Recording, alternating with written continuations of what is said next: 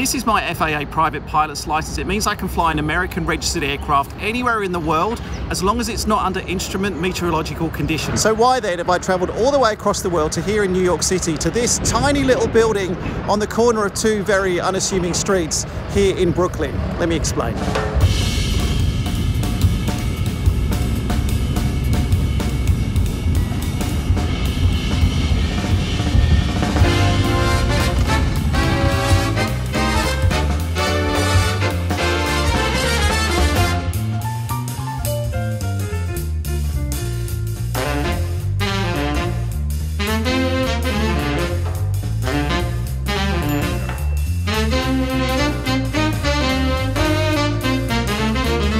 Let me explain to you why I am here in the US. I currently have an Australian issued pilot's license which allows me to fly Australian registered aircraft. That's any aircraft which has got VH before its registration, just like Victor Hotel Echo Yankee Zulu, anywhere in the world. That's great when I'm flying my own aircraft, but sometimes if I am flying overseas, I like to hire other aircraft. And quite often, the easiest type of aircraft to find is a November or an N registered aircraft, which comes under the FAA, the American Federal Aviation Administration rules and regulations. In 2019, I actually worked with my friend Philippe to do a license conversion basically from my Australian private pilot's license to an American FAA registered one. And then you can fly November registered aircraft anywhere in the world as pilot in command. Now that's great for just kind of joy flights and flying around, and I've done that in the UK in the past, as you would have seen on the channel.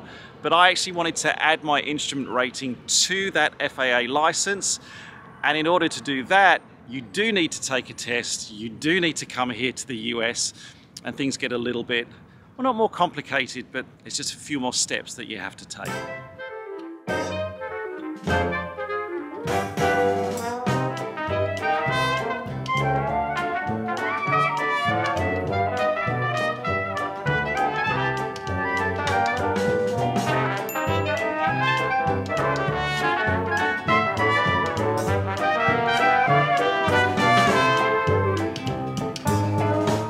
Think this next sequence is going to involve me ice skating.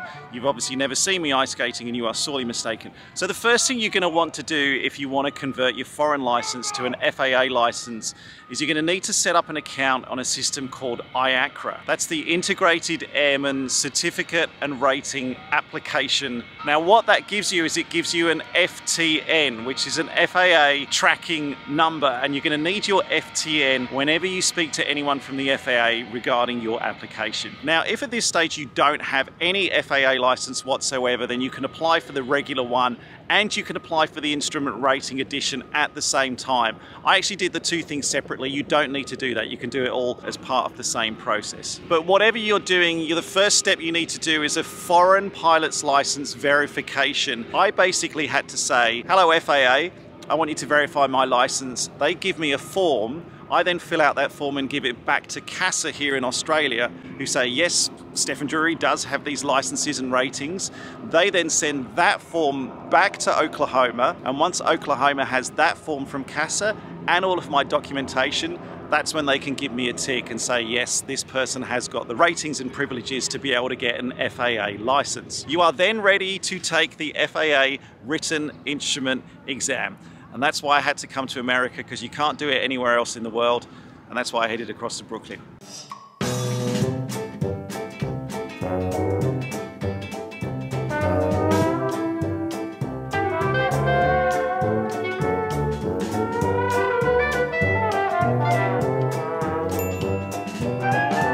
I'm in Brooklyn now. This is the PSI exams testing facility. This is where I need to take my exam. I'm a bit nervous, I will be honest.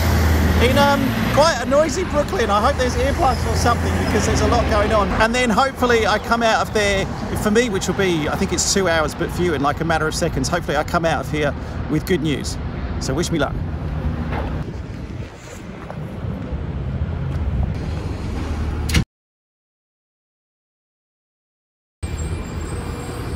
I passed. I actually did quite well in that, a lot better than I thought, and a lot of that's got to do with the Shepherd Air program that I used for practice and training beforehand. There was nothing in the exam that I wasn't expecting.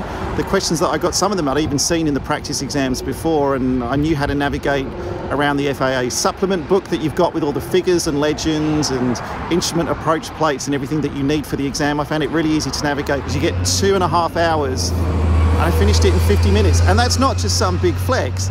I think it's a testament to the study strategy that Shepherd Air actually have, which got someone like me prepared to take the exam.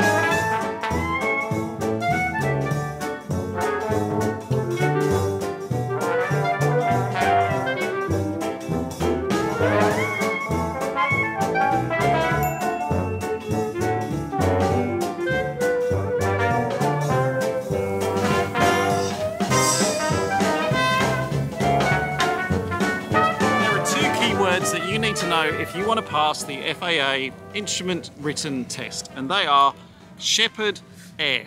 Now, if you are taking the exam as a foreign pilot like me, you don't need to take the full FAA instrument written exam, the same exam that pilots here in America would be taking if they're doing their instrument racing for the first time. If you're a foreign pilot converting your license, you need to take the instrument foreign-based pilot exam. Now, on top of that, there is another version of that foreign pilot exam if you come from one of what's called a BASA, or it's a bilateral aviation safety agreement countries, of which Australia is one. If you are from a BASA country, you take a slightly different version of the instrument rating exam. And the good thing about that exam is it's only 40 questions, not the 50 that you normally have to take for the full instrument written here in America. And yes, to study for the exam, like I said, I used a system called Shepherd Air. Now, that was because I didn't really feel like I needed to do the full ground school training and then do practice exams. For me, it was about learning what types of questions are going to be coming up and then doing basically a bunch of practice exams. And Shepherd Air is awesome for that. If you do need to do the ground school component as well for a bit of a refresher, then yes, you could. There's online systems, there's Flight Insight, Sporties, and also some of the other YouTube pilots out there like Angler for TAC, Learn the Finer Points. They all have courses online that you can check out as well. But if, like me, you basically just need training for how to pass the test, Shepherd Air, I cannot believe that Shepherd Air is actually, well, I can't believe it's legal, to be honest. It only costs $45 to get full access to their questions, the same questions that appear on the test. You're not just doing similar questions, you're learning the exact same questions that you see on the test. Now, it's not just a bank of practice exams that you go through one after the other.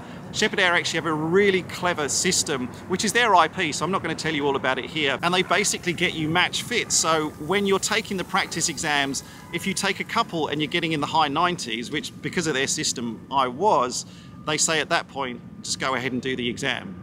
That's exactly what I did. The other very cool thing about the FAA instrument written exam, unlike Australia, I don't know what it's like in other countries. In Australia, when you do the instrument written exam, it's a multiple choice test and you have to choose the correct out of 4 possible answers. The FAA test, you only have to choose out of 3 possible answers. I just like that. It makes it a little bit easier. I don't know why anyone wouldn't use the Shepherd Air system. It's just, well, like I say, it should be illegal. It's very, very good.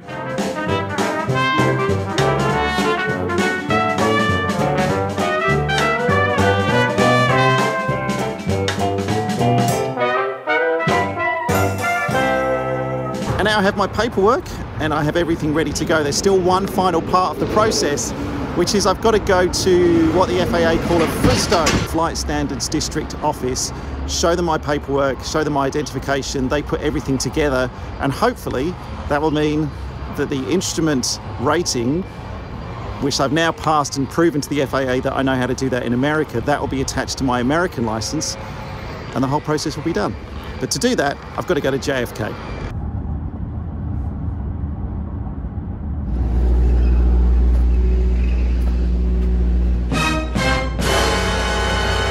The only times I've ever heard FSDO mentioned before in the sphere of YouTube is normally when someone's in trouble.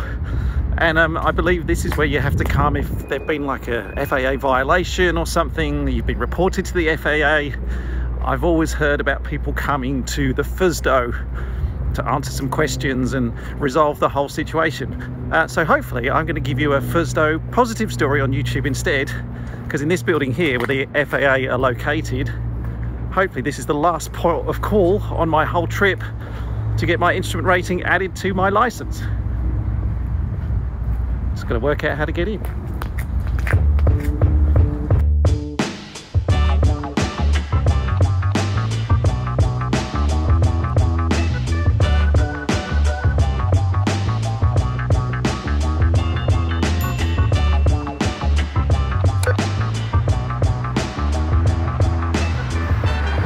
One really important point to consider in all this, of course, is you need to make sure that your original pilot's license remains valid. If any of your ratings or privileges lapse on your original license, anything that's tied into that on your FAA license is also going to lapse as well. So once you have that FAA license, it's not just there in perpetuity.